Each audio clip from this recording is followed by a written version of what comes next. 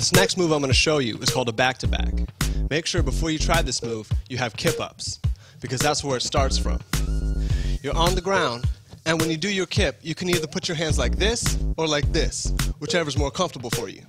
Now you're going to roll back, kip up, and get low. Make sure you find your balance, your arms are in front of you. Now to do the back-to-back, you're going to jump back. Make sure your hands hit the ground first. You don't even touch your head. To keep your head from hitting the ground, you want to find a spot 45-degree angles in front of you and look at it and keep your focus there. Then you let yourself down right on your shoulder blades and your legs come over your head and you contract.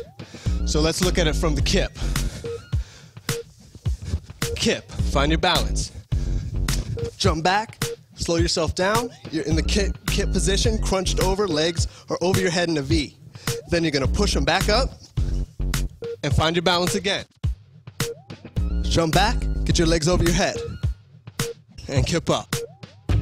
Be safe and have fun. Move your body, came to party, click the dance.com with the homie Scotty. Move your body, came to party, click the dance.com with the homie Scotty. Click the dance, click the dance, click the dance, click the dance, click the dance, click the dance, click the dance.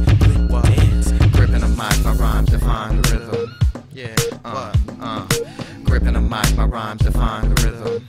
Yeah, what? Gripping the mic, my rhymes define the rhythm. Yeah, gripping the mic. Yeah, gripping the mic. I'm gripping the mic, my rhymes define the rhythm. Crumpers battling the beat like exorcisms. Have no fear, we sending clowns to the circus. Rising to the top, click the dance, try to burn us. Coast to coast, we rock LA and Chicago. Pay my airfare, pack it up, yo, let's all go. Always full out worldwide, now you know.